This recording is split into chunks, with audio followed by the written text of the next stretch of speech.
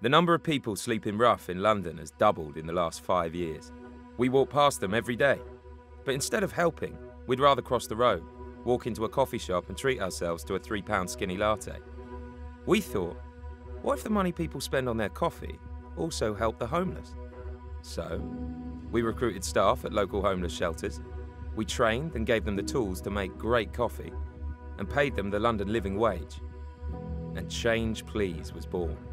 A new self-sustaining business model, staffed by the homeless to help the homeless.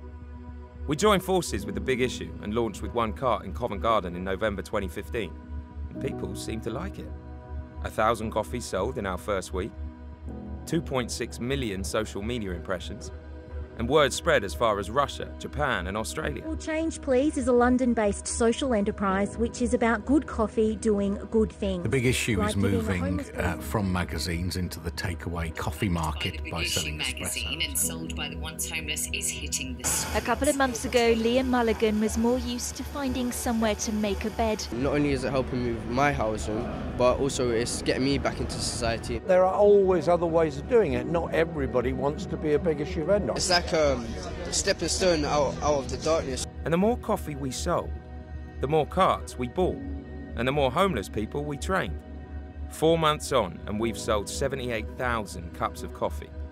The number of homeless on the streets is steadily going down as the number of carts on the street goes up. Even a major UK supermarket is planning to stop the coffee, and the BBC has made a documentary about the initiative. This is just the beginning, and it's a business model that is scalable nationally and internationally. And more importantly, it proves that if you want to change the world, all you have to do is change where you buy your coffee.